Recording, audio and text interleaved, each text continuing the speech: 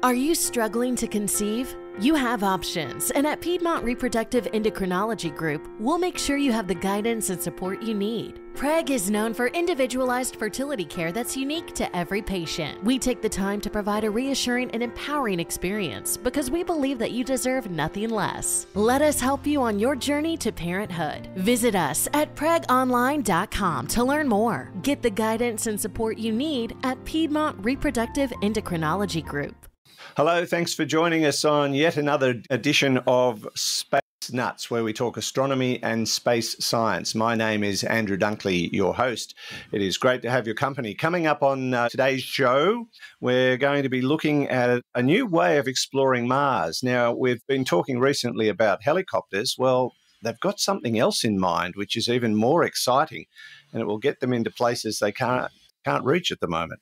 And 10 years on, we are going to revisit the Higgs Boson. I've got one right there, see? Oh, there it is. Oh, there it is. Yeah. And we'll be answering questions from Patrick, Paul and Talek about passing stars, constellations and asteroids. That's all to come on this edition of Space Nuts. 15 seconds. Guidance is internal. 10, 9, ignition sequence start. Space Nuts. 5, 4, 3, 2. 1, 2, 3, 4, 5, 5, 4, 3, 2, 1. Space Nuts. Astronauts report it feels good.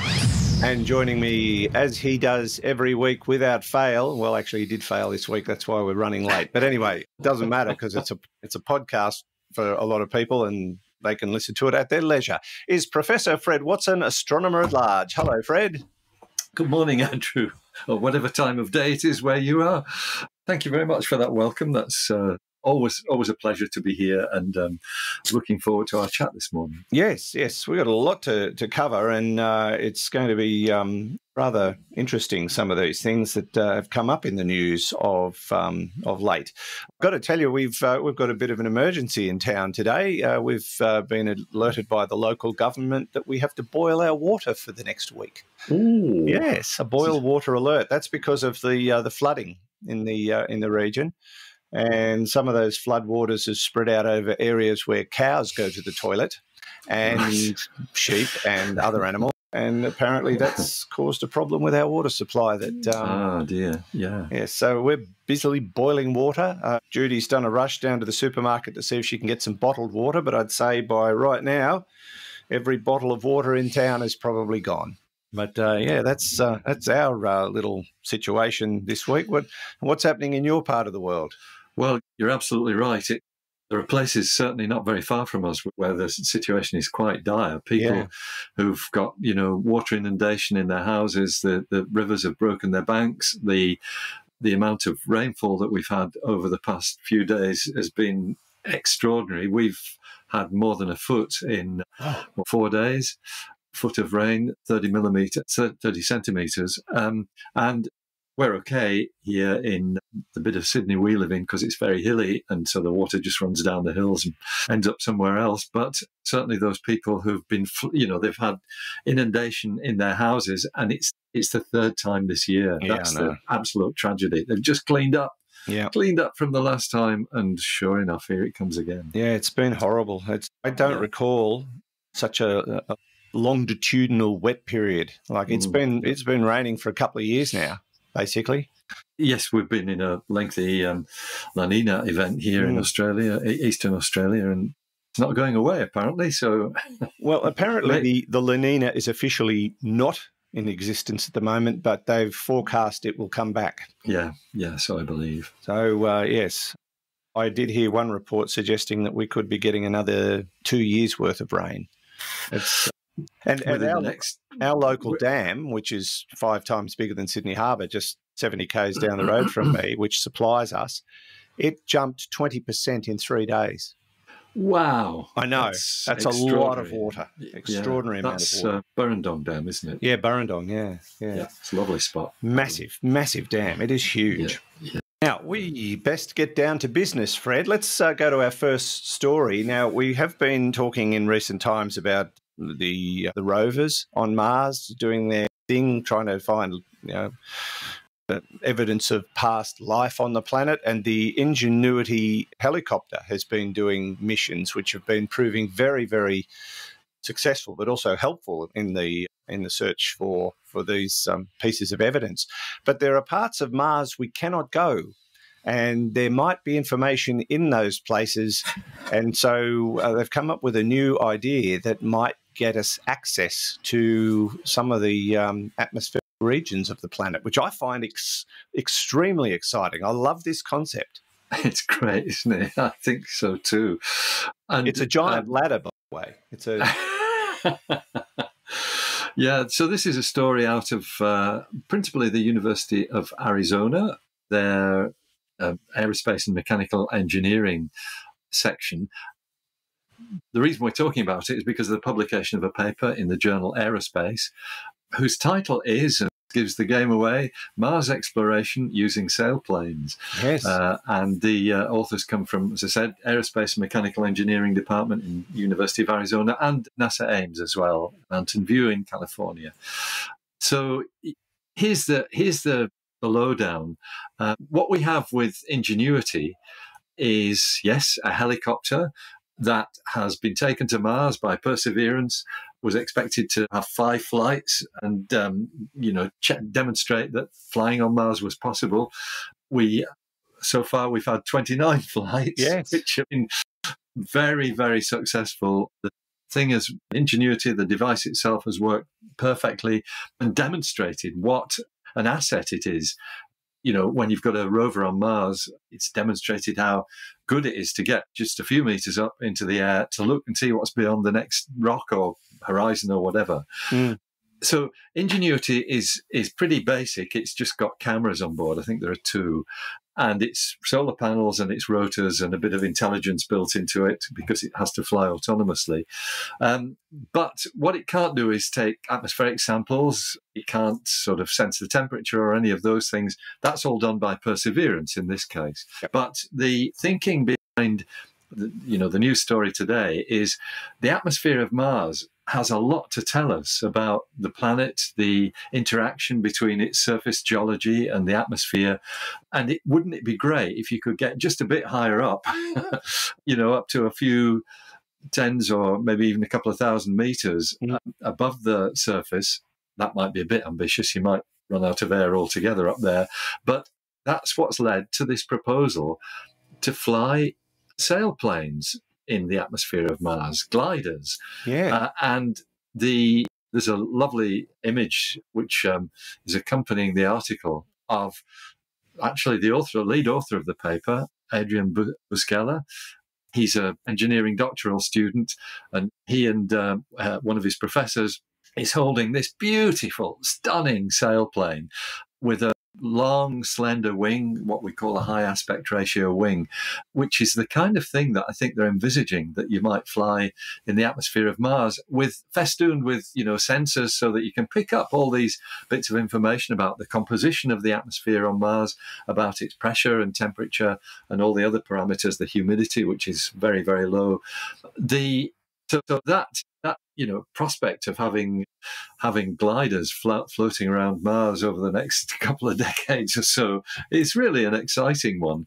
The question that arose in my mind pretty well straight away is how do you launch something like that? Yeah, giant rubber band, I suppose. Well, that's right. That's the standard technique. I remember flying gliders exactly with that, a giant rubber band to get it up into the air when I was a kid. And of course, a lot of gliding enthusiasts, they get a tow up from either a tow aircraft or a land-based winch. But don't have either of those on Mars for a robotic sailplane. So what they're thinking of doing, and it's in the abstract of the paper, it's basically it's summarised that the idea. Actually, I'm going to read directly from the abstract. The absence of a propulsion system allowing for a compact form factor means the sailplanes can be packaged into CubeSats and deployed as secondary payloads at relatively low cost, providing scientific data over locations inaccessible by current landers and rovers. Various sailplane deployment methods are considered, including rapid deployment during entry, descent, and landing of a Mars Science Laboratory class vehicle. That's one like Perseverance. And deployment using a blimp. There's another one. Oh, You have an airship to lift your sailplane up and send it away. And I should just mention, Andrew, the real crux of their argument here is that glider pilots know if you choose your flight path so that you maximize the ability to soar on thermals and things of that sort, you can actually end up going a very, very long way indeed, just with a glider. And, sort of gaining energy, gaining height as you go further and further. And the paper draws comparison between the way albatrosses fly, because that's what they do. They glide. They just glide, and updrafts, and they can stay up for days. Yeah, without one flap of the wings. Yeah. And that's good because the glider can't flap its wings. So what they say is, and again, quoting from the abstract, numerical results for complete dynamic soaring cycles demonstrated that the total sailplane energy at the end of a soaring cycle increases by 6.8 to 11%. In other words, if you do things right, you wind up, basically with more energy than you had to start with, and that really means height, I guess, in this context. That's fantastic. Yeah, it is fantastic. Yeah, I suppose that means they'd be autonomous. It'd be kind of in the lap of the gods in many respects. So they'd be subject to the conditions that they faced at the time, but they would also be able to collect data and transmit it back to a base station of some kind, probably on a rover, or maybe an orbiting spacecraft. Yeah, maybe. Yeah. And then that gets transmitted back to Earth, and we can get almost real-time data about what's happening in the atmosphere of Mars. That's really exciting, because I read the article too, and basically it's an area we don't know much about. It's been untouchable. We've gone through it, but we haven't stopped to go, hey, this looks interesting. No, too late. So this is a way of actually getting up into those areas of the atmosphere that we generally pass through at speed. Yes, that's right. It's that, you're on descent coming down from orbit. And so that's right. It's an area of Mars's atmosphere that's, there's enough known about it to successfully use aerobraking for a spacecraft coming in from Earth. Yeah. That's good, but the details are certainly not known. I like the idea as well that these scientists have thought of this idea and developed it. They're actually preparing to do some experiments with sailplanes actually on Earth, but at much, much greater heights than you normally fly sailplanes, just so that you get the a sort of replica of Mars, the thinness of the atmosphere. That's right. Up to 15,000 feet. Wow. That's 4.5 kilometers. So, that's where atmospheric conditions are most like the ones that you find on Mars. Makes me wonder, though, if, like the helicopter, they had to redesign it for Mars atmosphere because it's so thin. They had to make the rotors rotate at much higher revolutions to achieve lift. Will they have to redesign gliders for Mars atmosphere compared to the way they would operate on Earth? And that, therein lies the test at high altitude. That's right. And I think you're right. I mean, from, the little I've seen of the imagery of this, it looks as though the kind of gliders that are being thought of have got really very high aspect ratio wings, very long and slender wings, almost actually mimicking the shape of the rotors on Ingenuity, which are, wider than normal helicopter rotors, and have this long, slender shape to them. So, yes, my guess is that exactly as you said, the design of sailplanes for use on Mars will be quite different from what you would find here on Earth. And I would imagine that they'd have a short mission life. How long would they stay up there? Wow. How long does an albatross stay up there? Yeah, good point. So I think that, the idea behind this is to give them quite a long life. It might not be infinitely long, but long enough to get good data and get that over a range of locations. So these things flying around Mars might give us much more information about the atmosphere. Takes me back to school when I was in year 6, and a friend of mine, still a friend today, g'day Phil, he came into class one day with a secret new paper plane design. Oh. And we made a few of these, and he decided to test one in class with the teacher's back turned and gained altitude very quickly. It leveled off near the ceiling. Just as the teacher turned around, it went past the teacher's head, did a complete circumnavigation of the classroom, and then wait for it. I'm not kidding. This is a true story. And then it turned back and landed on Phil's desk. Oh, that's extraordinary. Guess who got the cane? Yeah. Did he now? Yeah. He did. Got the cane. Oh, wow. Yeah, he got caught by his own invention. Dear me, yes. Which came back and said, it was him, it was him. Well, it's probably up there for a good 15 seconds, which, you know, in a classroom scenario with a paper aeroplane is pretty impressive. I should give his name and number to NASA or the University of Arizona and see if he can help. Right. Yeah, that's right. I still make that design today for my grandchildren. They think it's amazing. Okay, and it's different from the standard, is it? Oh, much different, yes. Very boxy shaped thing. I could make one and show you right now if you like. You'll have to show us. I'll do it during the break. All right, okay. Yeah, all right. That's a good plan. But yes, so no timeline on when this might happen? No, because it's going to depend on, you know, fitting this sort of thing into a future mission. But it is interesting that they've considered how you get it to Mars, and they're basing it on the model of an MSL class, that's Mars Science Laboratory class of rover, which is Perseverance and Curiosity. They're both that. In fact, Curiosity wasn't known as Mars Science Laboratory for a while. So yeah, maybe, you know, I think we're talking on a decade timescale, Andrew, but you know, it's still so it's early days yet, but it is still very exciting. Yeah, and not overly expensive by the sound of it, which is even That's right. better. It would be, yes, it will be an inexpensive mission. Yeah, maybe they can wait till we send people to Mars and they can just chuck it out the window on the way with a rubber band.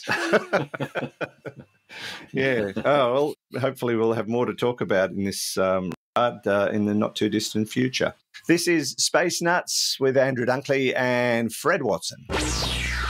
Sponsor. Let's take a little break from the show to tell you about our sponsor, NordVPN. Now, VPN stands for Virtual Private Network, and it's basically a way of insulating you against people who might want to get into your personal data. Nord is the best in the business. They've been at this for a long time. They know the trade. They are better than anybody. They also have the fastest servers in the VPN world.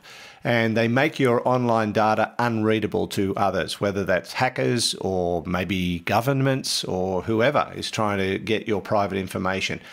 Long story short, they protect your online activity. Now, as a Space Nuts listener, there is a special deal available to you to get hold of NordVPN. But right now, there's something else that you might want to take advantage of. It depends on which package you buy. There are certain security packages available through NordVPN. You can get the standard package, which gives you secure high-speed VPN, malware protection, and a tracker and ad blocker. But if you go up to the intermediate level, that's called the Plus standard, it gives you a couple of extras, including a cross-platform password manager and a data breach scanner.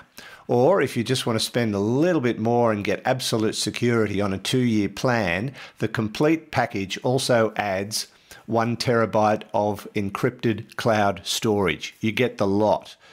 Now, as a Space Nuts listener, you can get that 2-year plan at a very low price. And all you have to do is log into the special URL that's been set up, nordvpn.com/spacenuts. That's nordvpn.com/spacenuts.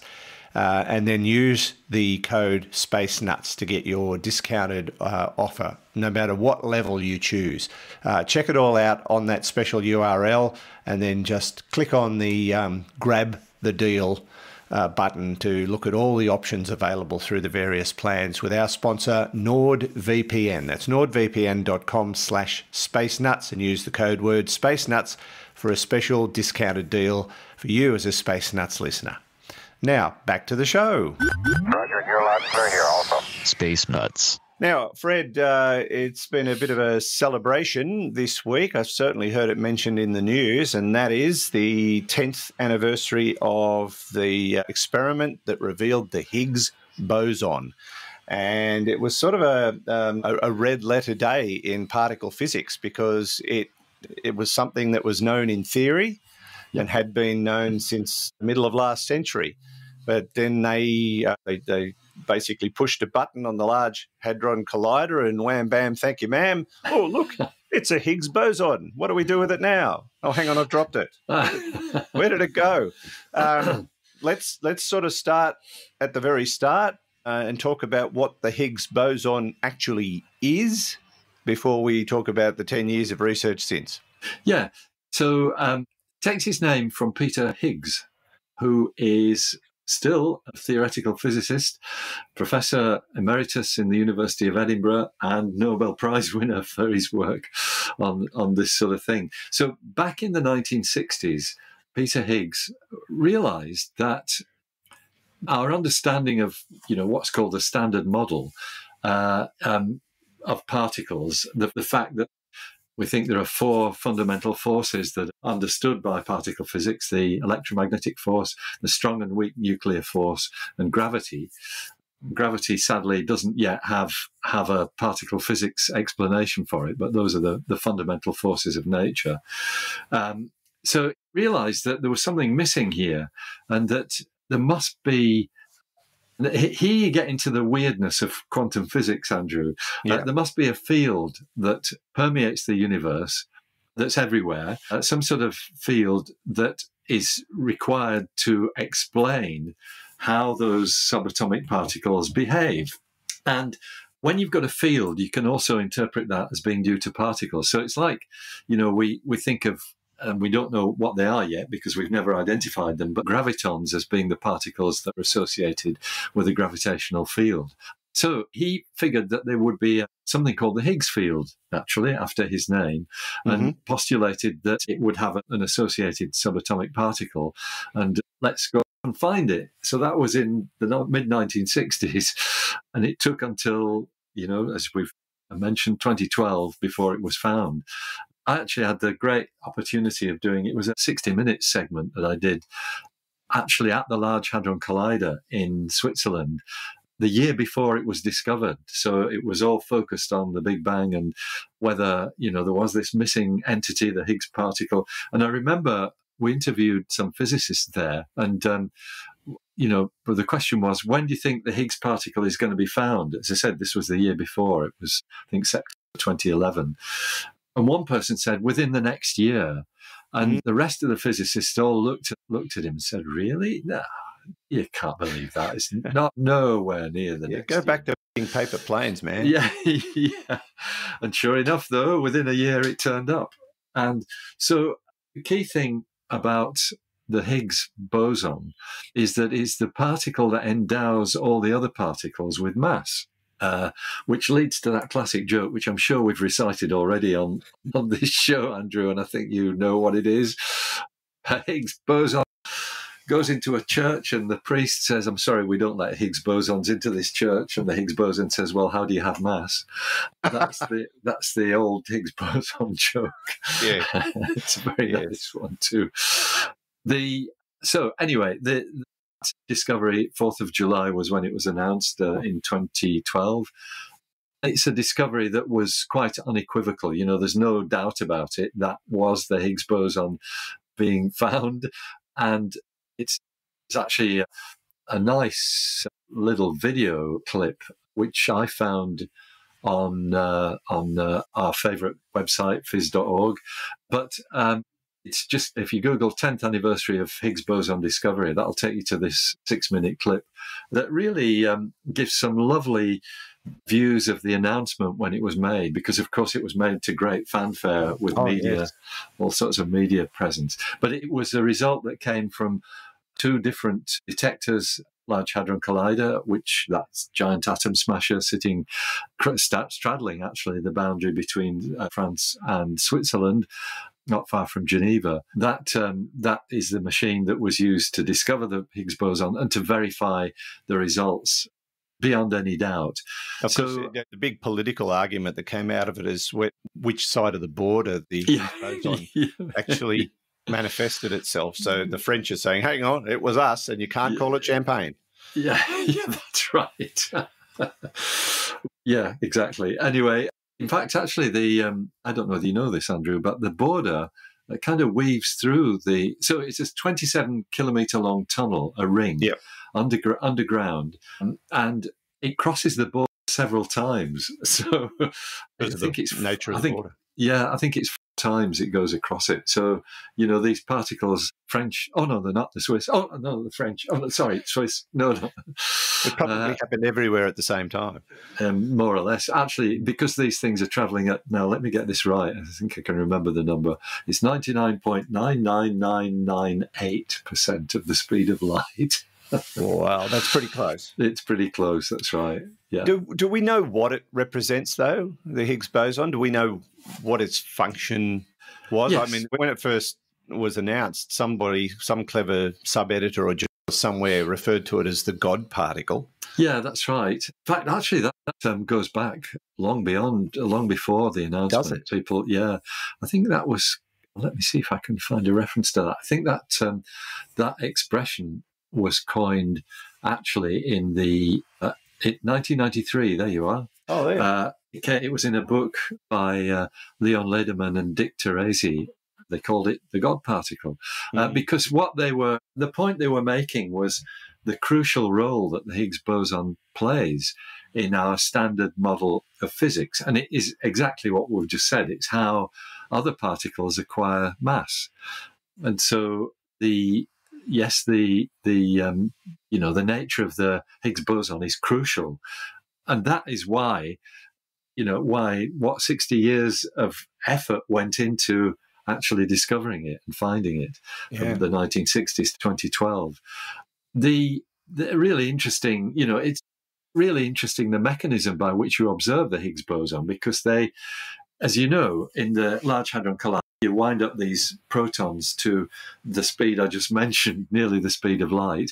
You have 2 beams going in opposite directions, and at several places around the rim of the collider, you bring them together to collide. And it's the ATLAS and compact muon solenoid experiments, which were where the Higgs boson was discovered.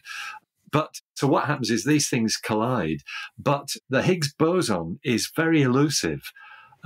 For a start, for every billion collisions between protons, you only get 1 Higgs boson being created. Wow. And then decays stupendously quickly into other particles.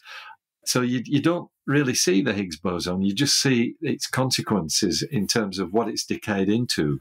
Yeah. And so it's by measuring what these particles are telling you that you can work out and confirm the existence of the Higgs boson itself. Mm.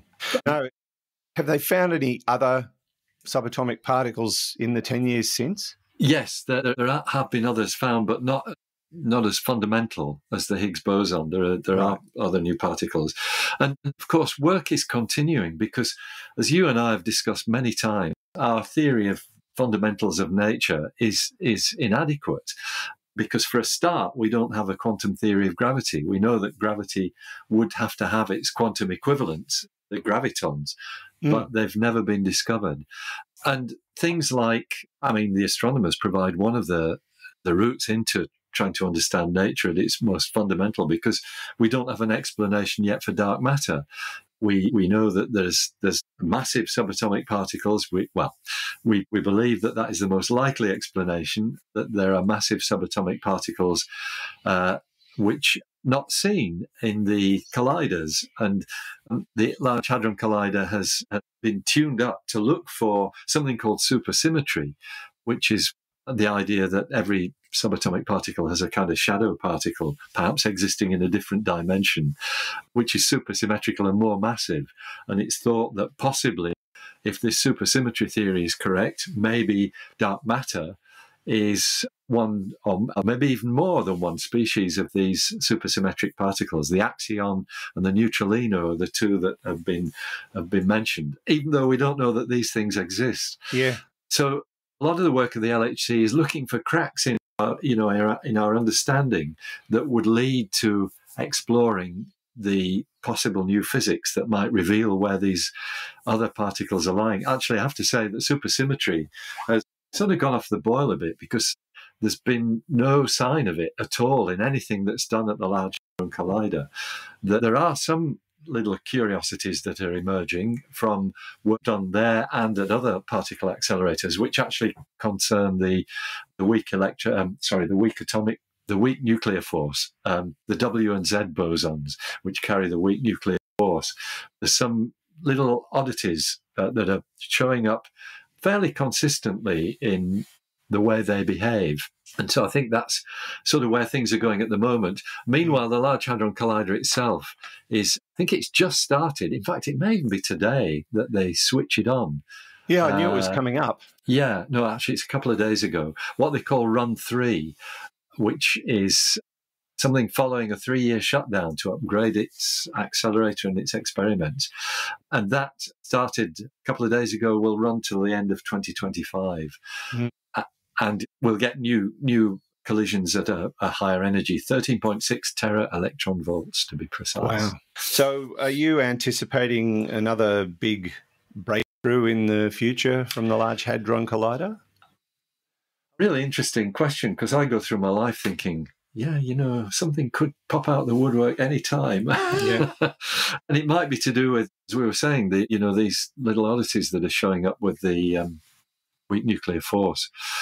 So let's wait and see. What happens, I think, Andrew, is if something like, a big discovery like this is coming up, something equivalent to the Higgs, you start getting leaks of bits of information coming from the physics world. And sometimes that's picked up by the media, sometimes it's not. But those leaks often, a time when people start getting excited. It's a bit like the leaks that came up when we knew that there was going to be an image released a couple of months ago of the black hole center of our galaxy, Sagittarius A star. Yeah. There were media announcements put out, forewarnings that made it pretty clear what it was that we're going to be talking about without actually mentioning it. A big discovery from the Event Horizon Telescope concerning the Milky Way galaxy. Well, that tells you exactly what it is, even though they weren't actually announcing that. Yes, indeed. And the same happens in physics as well. Well, I often find, working in the media, that the newsworthiness of a story, like a particle being discovered by the Large Hadron Collider team, comes down to whether or not people will understand the story when it's published, because sometimes the complexity of a story kills it. Yeah. And unless they can simplify it into plain English, they sometimes just go, too hard, put it in the too hard basket. But, people with those sorts of interests can certainly read the scientific papers when they're published, which is probably the best way to go with it. It is, like if this. I wouldn't be able to understand a particle physics paper if I read it. No, well, I certainly couldn't. Yes. Yeah. All right, but more to come with the winding up of the Large Hadron Collider again as we speak. This is Space Nuts. Andrew Dunkley here with Fred Watson there. Space Nuts. Question time, Fred. This is where the audience sends us questions and we don't answer them very well. But we've got some really good ones today, and I think we'll just get straight into it because they're fairly self-explanatory. But there's a couple of them here that I don't think we've ever discussed before, particularly this first one from Patrick. Hi, Fred and Andrew. This is Patrick from Centennial, Colorado in the United States. I have a question about stars that have and will pass through our solar system. I was reading an article recently about a star called Schultz star that they believe passed through the outer Oort cloud some 70,000 years ago. My question is, what are the chances that any Oort cloud objects that may have been perturbed by the passage of the star could be now heading into the inner solar system sometime in the future? Secondly, it's believed that Gliese 710 will pass roughly within 10,000 AU of the Sun in the future. With Gliese 710 being a much more massive star than Schultz's star, what are the chances that this passage could send Oort cloud objects or even Kuiper belt objects into the inner solar system. Thanks for taking my questions, and thanks for having the best astronomy podcast in the entire solar system. Have a great day. Thank you, Patrick. Actually, it's the only podcast of its kind in the solar system. So, yeah. But no, appreciate the support. I'm a bit confused by his question because I don't understand the concept of stars passing through our solar system. Does he mean solar system or galaxy or outside our solar system? No, he means the solar system. But we're talking about, the solar system on its widest scale, because so way beyond the way beyond the planets. Yeah. So we've got the Oort cloud there, which is probably something like 10 or 15, maybe 20% of the distance to the nearest star. It's so big.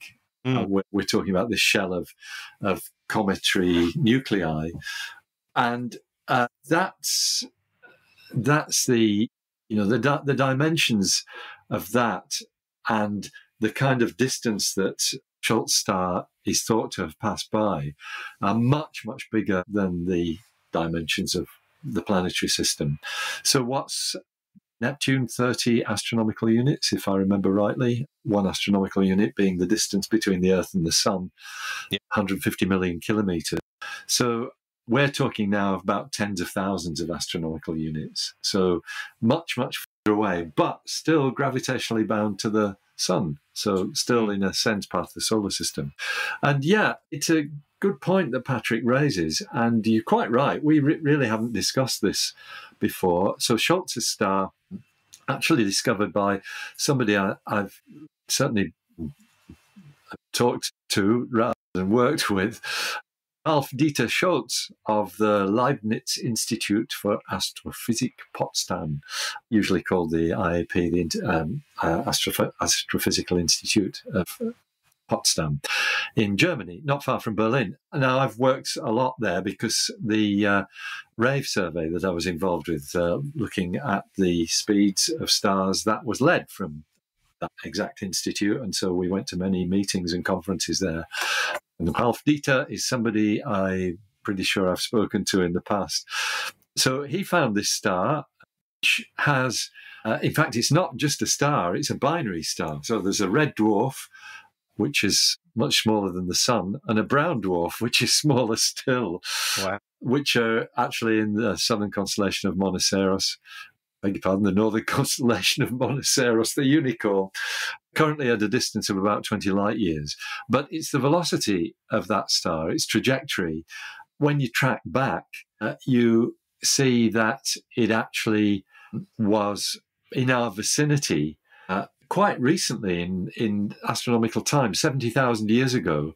The suggestion is that it passed within about 50,000 astronomical units of the Sun. And it's very close. That's sort of typical of the kind of distance that the Oort cloud is at. So Patrick's question is on the money, because if you tip something out of the Oort cloud, it takes something in the region of 100,000 years to get here. Wow. So something has been disturbed by the passage of Schultz's star, could be on its way. Fortunately, we might have 30,000 years before it gets here. But it's an excellent suggestion. There could be stuff incoming already that results from this close passage. And certainly 30,000 years to get here, 30 minutes before we realise it. Yeah, that's right. Exactly. Sometimes not that much. No. Yeah, but certainly the thinking in terms of, the periodic bombardment that we've had over the Earth's history from comets and things. And this goes back to work with people who I did work with, actually, at the Royal Observatory in Edinburgh, Victor Clube and Bill Napier, who were among the first to suggest that Earth has been bombarded episodically by comets and probably asteroids as well. So when you do the analysis, you can see these periods of increased bombardment. It usually comes from cratering and records and things of that sort, and is interpreted as being the Oort cloud being disturbed by something like a passing star or a passing giant molecular cloud, which are the birthplaces of stars. So the material all these things, the stars, the sun, and everything go around the centre of our galaxy. It's sort of swirling around in their individual orbits around the centre of the galaxy. Phil's paper plane could cause a disturbance in the Oort cloud. Well, it certainly caused a disturbance on his backside, I think, from what he got it on the hand. The cane. Oh, he got it on the hand. When I got the cane, I got it on the backside. No, broke his thumb. Very so. Did it? Yes. Ooh, you couldn't get away with that these punishment days. Back then. Oh my God, broke his thumb. No, broke his thumb. Oh dear. Yeah. Anyway, Patrick's right though. Is what he's saying. He is, yeah. Right. Yes, he's right. And actually, he also mentioned Gliese 710, which is another star which is expected to make a passage near the sun in a bit longer, 1.33 million years down the track.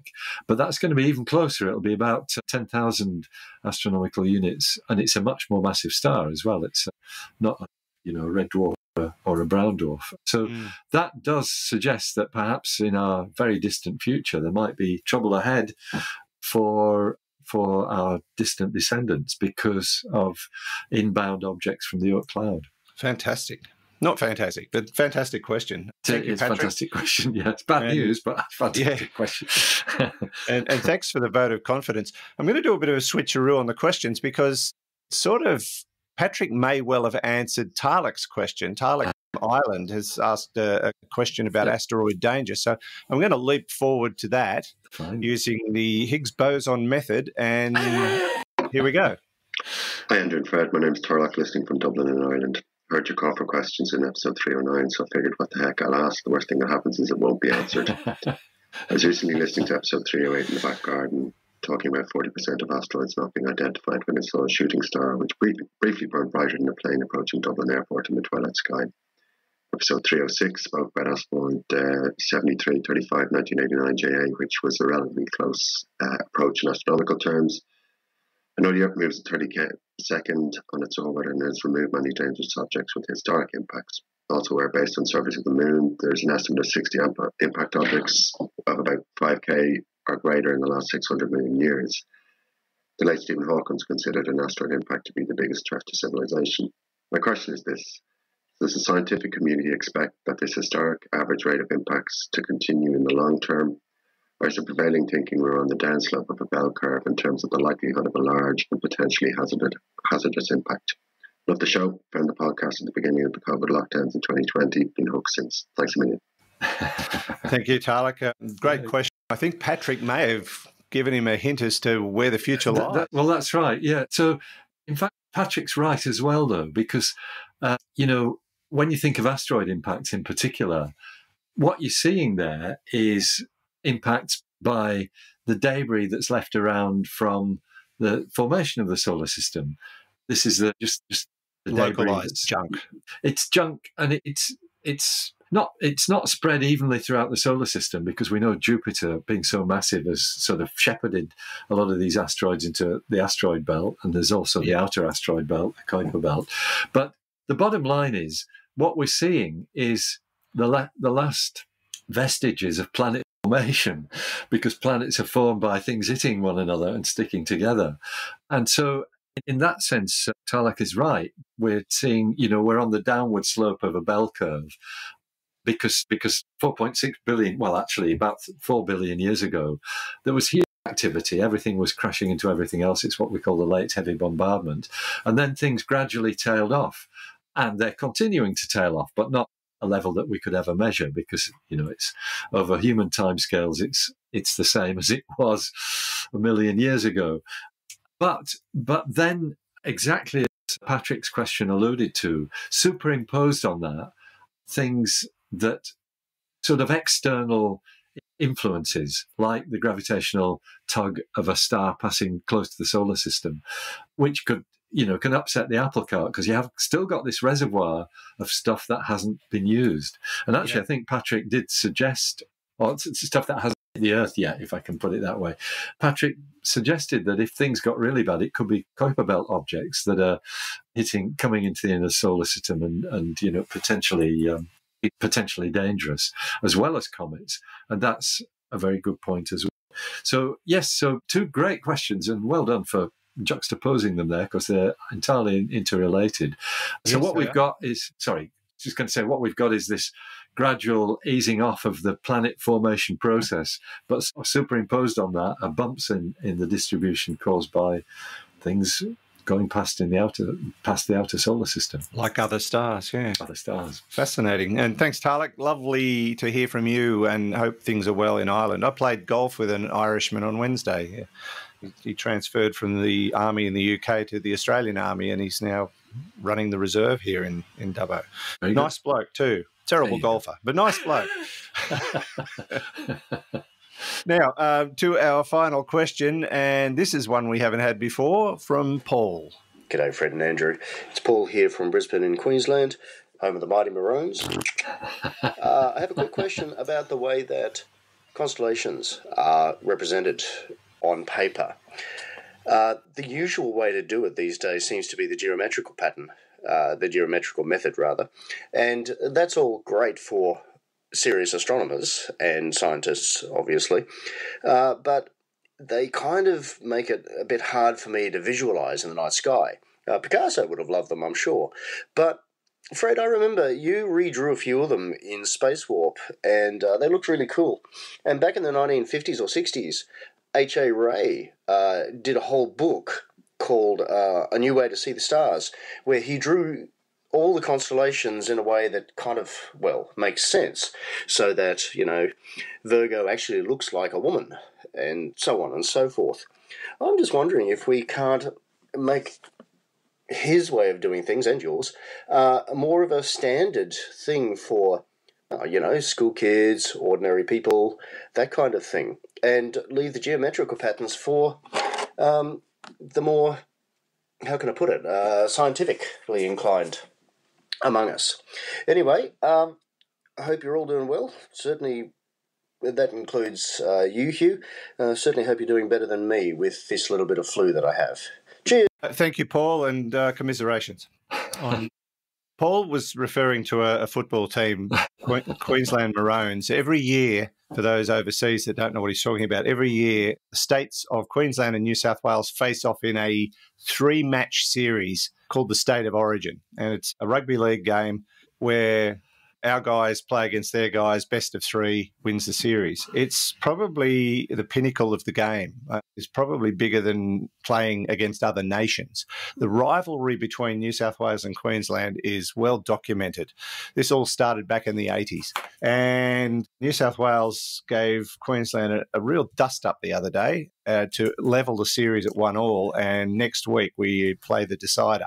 Unfortunately, we're playing in Brisbane, so I'm not putting money on the game. It'll be too close to call, but that's why I gave him a raspberry. Thanks, so Paul. Good to hear from you. Drawing constellations. You've done this, Fred. Yes, I have. Yeah, that's right.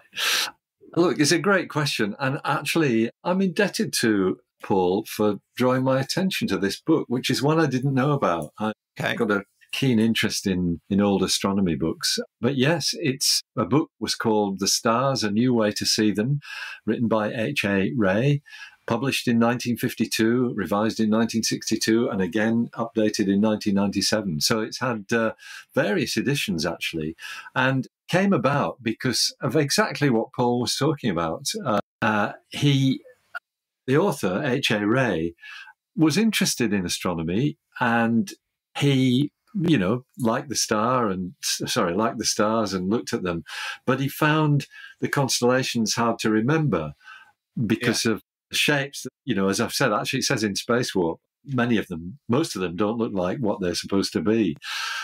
These are the join the dot patterns that we're talking about. So he redrew them in a way that they are often portrayed today in the way that H.A. Rey redrew them. So something that just gives you a bit more of an insight, the lines between the stars that make more of a relevant shape for whatever these constellations are supposed to be. So that's great for star watchers. And yes, I did my bit in, improved constellations in Space Warp. But what Paul referred to as the geometrical descriptions of the constellations, what that means is the boundaries of between constellations, which are delineated by almost legislation. It's the International Astronomical Union, which is the governing body of astronomy. And back in 1922, that was when those first of all, the constellations were kind of adopted formally rather than just being loose connections of stars. They were adopted formally in 1922, and the boundaries between them were drawn. And they usually follow lines of either right ascension or declination, which are the same as latitude and longitude on Earth. So it's kind of analogous to the way we refer to countries on the surface of the Earth. Like if you think of, a continent which is composed of many different countries, such as Europe, those countries have their boundaries. And as soon as you say something like, oh, it's in Germany or it's in Northern Ireland or wherever, you know what bit of the sky you're talking about. Sorry, what bit of the Earth you're talking about. And the same is true now with these constellation boundaries that the IAU put together. So if you say it's in Virgo or Leo or Gemini, then you know which bit of the sky exactly precisely you're looking at, because they've got these boundaries between them, which are like, international boundaries. So from the technical point of view of the working professional astronomer, it's very important to have those geometrical boundaries. Even though they themselves are quite arbitrary, they just relate to our particular viewpoint from where we are in the galaxy and what stars we see. They don't have any physical meaning at all. They just help to define the area of sky that you're looking at.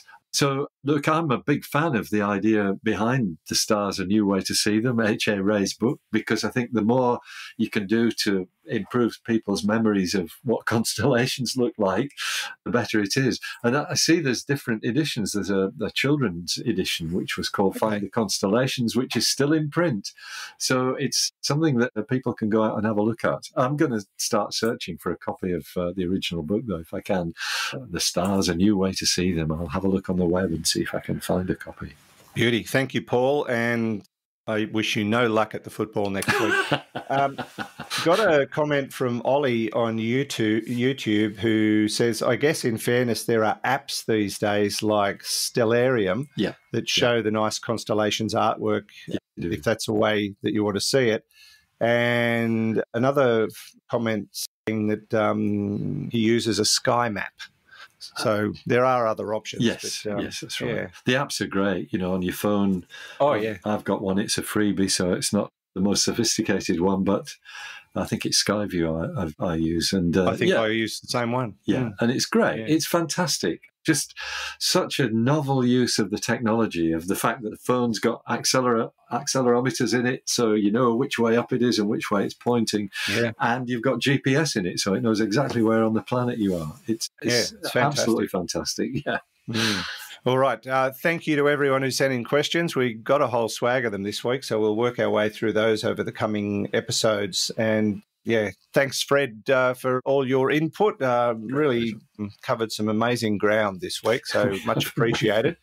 And looking forward to catching up with you next time. Sounds great. Thanks, Andrew. Take care. Get rid of that COVID and we'll all be good. Yeah. That's the plan.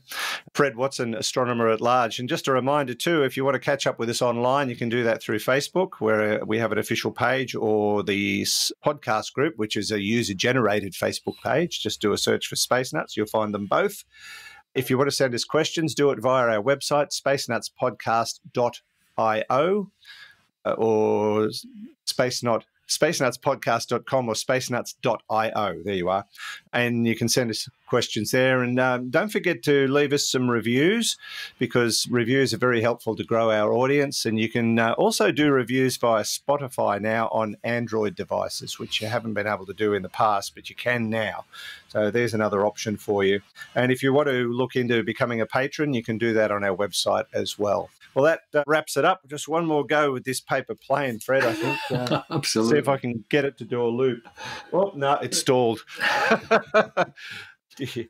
That's it from us. Thanks for your company. We'll catch you again on the next edition of Space Nuts. Bye-bye. Space Nuts. You've been listening to the Space Nuts podcast. Mission complete, Houston. Available at Apple Podcasts, Google Podcasts, Spotify, iHeartRadio, or your favourite podcast player. You can also stream on demand at Bytes.com.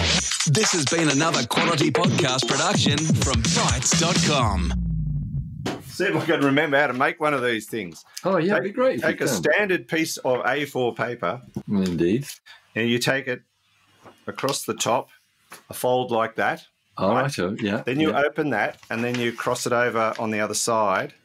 Some people will probably be aware of this design because I think it's been around a while now.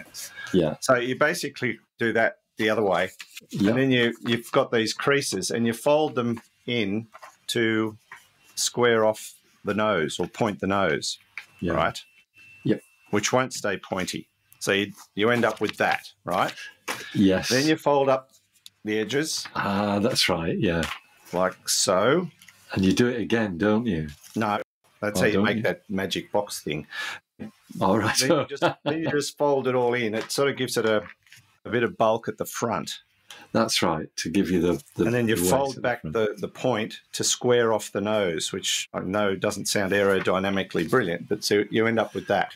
Yeah. This is a very rudimentary effort because I'm doing it without much precisions. But then you fold it up like that. You fold down the wings, 1, 2, and then you fold up the wing tips just to give it a bit of trim. Mhm. And you end up with that kind of look. Look at that. Ooh, yeah. And that's then snazzy. it needs a tail. And if you want to put trim tabs on it or elevators and you can ailerons. do yeah. that. I never bother. And that's it. So that's Sort of what he telephones flew. up. Yeah. That's what he flew around the classroom. And they usually, I'll try and fly it to the back of the Okay. room. They usually fly really well. Yeah. Pretty good. Bit nose heavy there, but I probably needed more velocity yeah. because they do like to be chucked, those ones. But Yeah. my grandchildren love them. Every time they come up, make me a plane, make me a plane. Very good. Yeah. See a little bit of bonus footage for our live viewers. Exactly. If you want me to draw the design and send it to you, no, not going to happen. No. I wouldn't know how to do that. Just replay the YouTube and you'll find Yeah. out how to do it. Well, I'm not sure I demonstrated it very well.